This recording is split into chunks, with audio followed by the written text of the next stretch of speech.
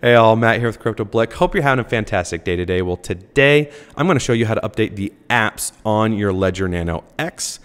If that sounds good to you, let's hop in and let's make it happen. One thing I also want to point out too, at the beginning of the recording of this video, I wanted to show you how to update the firmware, but I had already done that on my Nano X, so there wasn't a new update available. But if you are curious, the banner will pop up on your Ledger Live for you, letting you know that there is a new firmware available for your Nano X. So just wanted to make that clear in case you guys came here to this video to see how to update the firmware. I'm going to show you how to update the app, so let's move forward here. All right, so the first thing you want to do is go ahead and open up Ledger Live. Perfect, there we go. So then go ahead and type in your password. And once it pops up here, you're going to see that it's going to start synchronizing all of your transactions on the different blockchains that you're a part of. In this case here, what we're going to do here is we're going to just come on down to my Ledger because we want to update the firmware if there's an update. Forgive me on the weird cabling here. Let's go ahead and plug this in. Okay. All right, we're now in, but then I need to put in my 4-digit PIN. So go ahead and do that. Go ahead and select the check mark. All right, you can see that we're in now here. Make sure we're in focus. All right, it is loading. Okay, and now you're going to do allow a secure connection with Ledger, push both buttons. Okay, so you can see all the different crypto blockchains that I have, or as the official term is, apps here on my Nano X.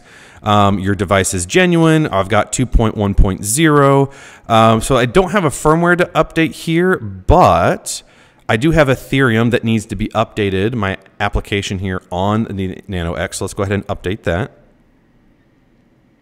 And there we go. We are updated here on our Nano X. Let me show you just, if you just want to filter by the apps that are installed, so you can see I have these 5 different ones here, okay? If you want to install some more apps, just go to App Catalog.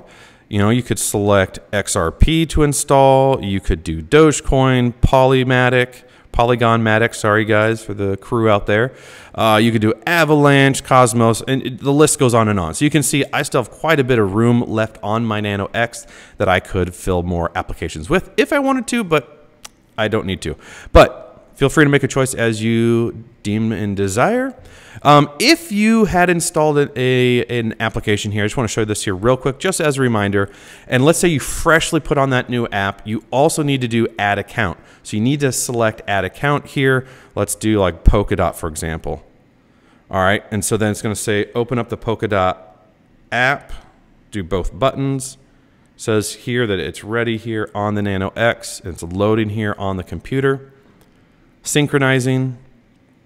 Probably already have 1 or 2 on here already. Polkadot 2. So this create, yeah, so I already have 1 there. It's grayed out as you can see. It's already in the portfolio. I can add a new one. I could rename it whatever I want. Do add account, boom, and we're ready to go. I don't want to do another one, but that is there and available. And if you're just curious about your firmware or software version, obviously your firmware is going to be right here. It's going to show you if you're up to date. But if you want to see about the software, just go to the gear icon at the top. You're going to come to About, and then right here, version Ledger Live 2.57.0. You can see the details in terms of what was the most recent fixes. We are good here. It is up to date. You will see a banner pop up at the top of your Ledger Live up here saying, hey, there is a new update available. Make sure to update it. But right now you can see mine is updated just fine. And that is how you update your Ledger Nano X. If you have any questions, leave them in the comments section below. I'll do my best to answer you in a timely fashion or find the answer for you. I like doing that for all the community here. And if you wouldn't do me a favor, like this video and then subscribe to my channel. I'd be most thankful for you to do that. So anyways, guys, until next time, I will see you when I see you.